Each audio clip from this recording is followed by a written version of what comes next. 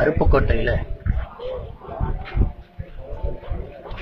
அரசு விதிச்சிருக்கிற மத்திய அரசு கொண்டு வந்திருக்கிற GST வரி சுமையை குறைக்க சொல்லி போராடி கொண்டிருக்கிற என் அன்பு உறவுகள் அனைவருக்கும் வணக்கம். ஒரே நாடு, ஒரே வரி, ஒரே சந்தை என்கிற அந்த நோக்கத்தை முன்னிறுத்தி மத்திய அரசு சரக்கு மற்றும் சேவை வரி கொண்டு வரும். ஒரே வரி என்பதை ஏமாற்று. ஒரே வரி இல்லை, ஒவ்வொன்றுக்கும் ஒரு வரி. சுழிய விழுக்காடு, பிறகு 5, பிறகு 8 விழுக்காடு, பிறகு 12, பிறகு 18, பிறகு 28, பிறகு 40. இத்தனை அடுக்கு எல்லாம் வரி இருக்கு. இது எப்படி ஒரே வரி ஆகும்?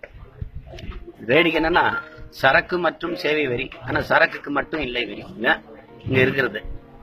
அதானியோடைய மின்சாரத்துக்கு இல்ல, அம்பானியோடைய பெட்ரோலியத்துக்கு இல்ல, மல்லையாவுடைய சாராயத்துக்கு வரி இல்லை. சாமானியருடைய ஓலக்கொட்டானுக்கும் ஊறுகாய்க்கும் ஊதுவத்திக்கும் மெழுகுவத்திக்கும் கொசுவத்திக்கும் வரி.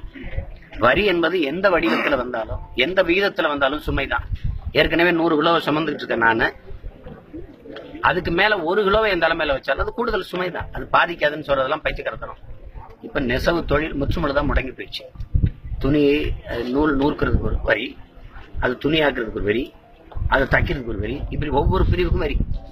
அப்ப இந்த பல்லடுக்கு இந்த வரி சுமையை சகித்துக் கொள்ள முடியாதுன்னா எமது மக்கள் நீங்க போராடி கொண்டிருக்கிறீங்க. இந்த வரி சுமையை குறைக்க சொல்லி தீப்பெட்டி தொழிற்சாலை, பட்டாசு தொழிற்சாலை, இந்த மாதிரி நெசவு எல்லாமே முடங்கி போயிட்டுது. இப்ப நம்ம அந்த அரசு கேட்கிற கேள்வி, நீ 28 விழுக்காடு இல்ல இன்னும் 30 கூட வச்சுக்க, கூட 2 கூட வச்சுக்க, இது எப்படி எனக்கு திருப்பி தரப்போற? இந்த வரி என்னவா எனக்கு வரும்? சீனால 17 விழுக்காடு, கனடால 15 விழுக்காடு வரி. ஆனா அந்த நாடுகள் கல்வி மருத்துவத்தை தன் நாட்டு மக்களுக்கு இலவசமா, தரமா, சமமா கொடுக்குது. அப்படி என் நாடு கொடுக்குமா? குறைஞ்சபட்சம் சாலையை கடந்து போறதுல நான் கட்டுற சுங்க வரியவாது நீக்குமா? எதுவுமே இல்லை. அப்ப இந்த வரிச்சுமை இது யாருக்கு லாபத்தை தரும்? எதுக்காக இந்த வரி? அதான் நம்ம கேட்கிறோம். அப்ப நீங்க உங்க போராட்டம் மிக நியாயமானது, மிக மிக நியாயமானது. உங்க போராட்டத்தின் பக்கத்துல என் போன்ற பிள்ளைகள் எப்போது நிற்போம். நாங்கள் முன்னெடுக்க வேண்டிய போராட்டத்தை தான் நீங்க எடுக்கிறீங்க. என் உளமார்ந்த வாழ்த்துக்கள்.